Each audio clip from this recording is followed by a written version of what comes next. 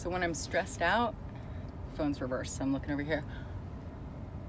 I typically get canker sores, and I have not one, but 2 canker sores just on my upper lip alone. This one blew up last night. I've never had a cold sore, but it started to look, it looks like a cold sore on the outside. See how it's swollen? See that? And it's not swollen over here. That's how I noticed it. And then it didn't even hurt until I started playing with it, of course. And then I've got another one right there.